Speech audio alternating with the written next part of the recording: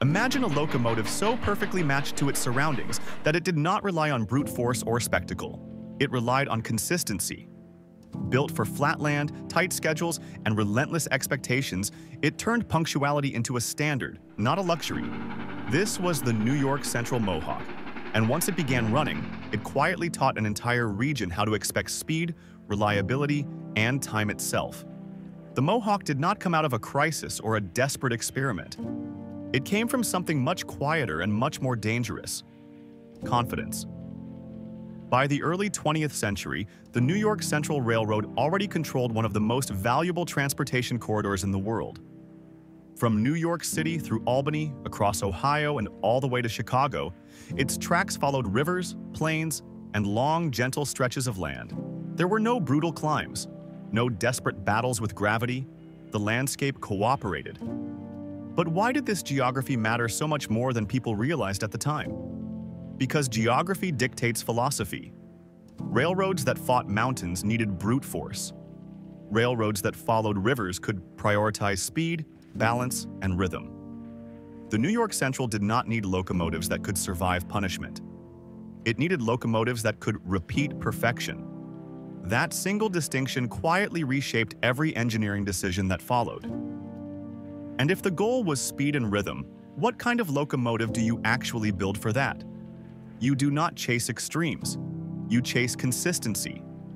The New York Central focused on locomotives that could maintain high speeds for long distances without shaking apart, overheating, or wearing themselves down. Instead of brute strength, they refined balance. Instead of spectacle, they refined reliability. That design mindset would soon produce the Mohawk. But if the Mohawk was built on refinement rather than revolution, why does it still stand out today? Because it was refinement taken seriously. On paper, the Mohawk was a 482 steam locomotive, a layout used across the country. But the New York Central tuned every element to its specific network. Wheel balance, boiler output, valve timing, and riding stability were all optimized for sustained speed on flat terrain. It was not generic. It was deliberate. So why give it a name at all when so many locomotives were just numbers? Because the Mohawk was meant to represent identity. The name came from the Mohawk River, a constant companion to the railroad mainline. That river symbolized smooth flow and dependable movement. The Mohawk locomotive was meant to do the same thing quietly, efficiently, and without drama. But naming a locomotive is one thing. Did it actually change how the railroad operated? Well, yes, it did. Once Mohawks entered service, dispatchers began trusting schedules more aggressively. Crews expected engines to behave predictably. The railroad started designing operations around precision instead of buffers. The Mohawk did not just move trains, it raised expectations. And what happens when expectations rise across an entire system? The system tightens, schedules compress, connections become more precise. Delays stop being tolerated. The New York Central became less forgiving of inefficiency because the Mohawk made efficiency normal. Reliability stopped being impressive. It became assumed. But this was not the New York Central's first attempt at building reliable power. So why was the Mohawk different? Earlier locomotives like Pacifics and Hudsons were excellent, but increasingly stretched. Traffic was growing faster than they could comfortably handle. Trains were longer. Loads were heavier. The Mohawk filled the gap between raw power and sustained performance. It was not a leap forward. It was a stabilizer. And that stability sounded good in good times. But what about when everything went wrong? The Great Depression tested every assumption. Railroads collapsed. Equipment was scrapped. Expansion plans died overnight. Yet the New York Central kept refining the Mohawk because efficiency was no longer optional. When survival depends on margins, dependable machines become lifelines. So what exactly made the Mohawk cheaper and safer to rely on during economic collapse? Balanced design reduces wear. Efficient boilers reduced fuel waste. Smooth riding reduces maintenance. Over thousands of miles, those small advantages compounded. The Mohawk cost less to run per mile than older designs, which made it invaluable when every dollar mattered. And as the Mohawk improved, Did its influence stay confined to rail operations? Not at all. Towns along the main line began experiencing predictability. Factories timed shifts to arrivals they trusted.